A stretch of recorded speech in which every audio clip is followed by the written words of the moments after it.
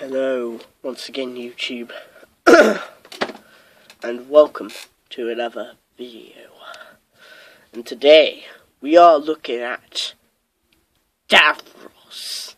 Yes, this is Davros, the creator of... God damn it! No, not of God damn it, of this thing. Right here.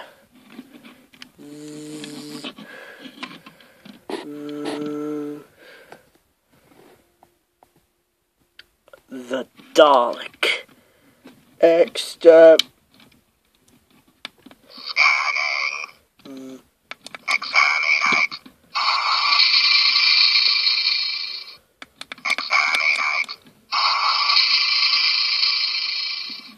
Yes. He's the creator of the Daleks. So yes, this is him from Stolen Earth and Journeys, and they did create classic Who versions of this guy, but I don't have them unfortunately, which is a pain in the arse to get them now. Yes, this is his. This is how he appeared in. So, and this is also a story time. Are you ready, kids? Long time ago, not in a galaxy far, far away, actually a galaxy that's really here, there was a man called Davros, and his civilization was, let's just say, they were called Khalids. Khalids were fighting a war with the Thals. The Thals were Khalids, only different, and they were fighting in a 1,000 years war until the and Davros was either supposed to be a soldier, warrior, or a scientist, a savior of some sorts. His father encouraged him to be a soldier. His mother encouraged him to be a scientist. Guess which path he took? Scientist. Well, technically he first started with the soldier one, and he got a little bit bored of it, so but he had to do that. He created weapons and machinery for the Thals to get what he wants. Now, everybody else was against his ideas, except for his mother in his family. So, his mother and himself encouraged him to kill every family member except for his mother. Now, this is before he had no eyes. Well, let's explain why he has no eyes and has no legs and has no hand on there. The reason why is because he was in a terrible accident which paralyzed him in the way by the blow. It was basically a bomb set up by a Thal, and it exploded, and his eyes were gone, his hand was gone, his legs were gone, which is not a good thing when you try to create something like this.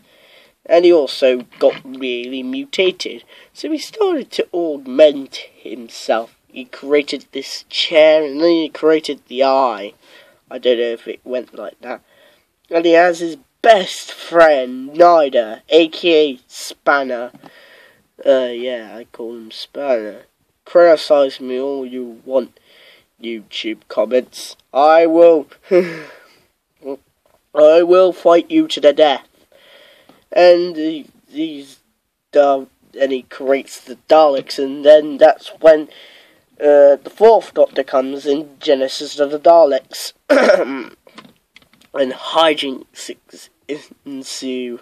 And then after that, the Daleks, not in this form here, in this form, even though it's before this form, which this was in the 60s and that was in the 70s, so that makes no sense because it's supposed to be a prequel to the Daleks, and these came first, and oh my god, I'm gone cross-eyed, Anyway, the Daleks exterminated him and his co-worker and went into position of power, and then a few years later, after all the Dalek stories up until that point, the Daleks discovered Davros on Skara, and because they're trying to fight him to help for the war effort against the Movellans. It didn't work out, and Davros was frozen in a block, and then the Daleks do not like Davros for some reason, and he tries to condition the Daleks to like him, and then that didn't work, and then he tried to create his own Daleks, which weren't using coloured tissue, so the Daleks hated it on Necros and pretended that he was still alive. So yeah. And then he was blown up inside of his ship. And then he returned in the new series. And then again. And that's the story of Davros. That took longer than expected. Let's take a look at him. As you can see, it's pretty detailed, and it basically has this basic articulation of a Dalek. Well, here it does. As you can see, it can go there, it can rotate, but not fully, because if you did, I think it would break his neck. Go that way as well, but yeah, his arm can go all the way round, yeah, and so can this, but it can't really. Well, it can go all the way round there, and also it can bend there, that way. The hand can go all the way around. He didn't have a metallic hand at the beginning, and for the articulation, well, what are you going to expect for a man that doesn't have a hand or legs? The detail on this, it looks like it came out the episode it came from, which I think was Journey's End and Stolen Earth and Journey's End, which is the detail is amazing. Unfortunately, his thingamajiggies that covered this part of his shoulder are gone, also on there as well, due to me being an idiot when I was 9, 8, 7 years old. I can't remember now, but details all good, especially on here. For a figure of this size, they've managed to put all the bits and bobs, and even the thingamajig that can kill him if you press it on it a little bit hard, he can die, which is a stupid idea. Like, he can kill himself by just pressing one of his buttons. That's kind of stupid, especially if you want to rule the Daleks.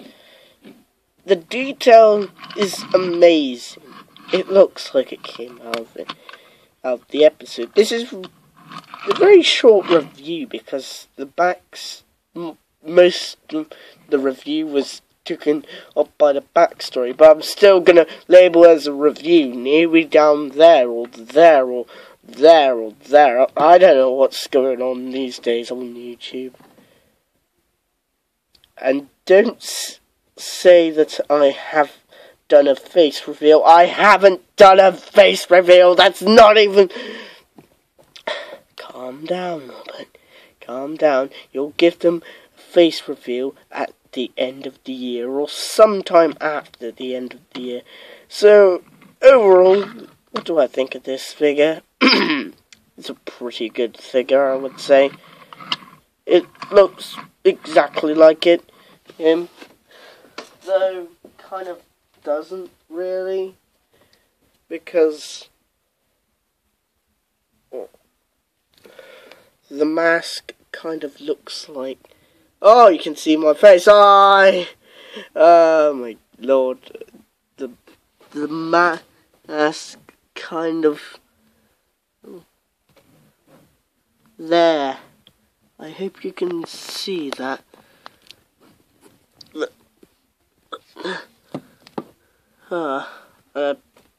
Anyway. Got a face reveal. Hooray! We got a face reveal. Oh my god. Damn it! This is a good figure. You definitely should buy it. At the risk of losing all your money, because this is not on store shelves anymore because it was made in 2008.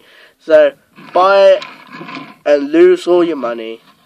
This has been another advent calendar, another Christmas countdown review. I'll see you tomorrow with another thingamajiggy. Goodbye.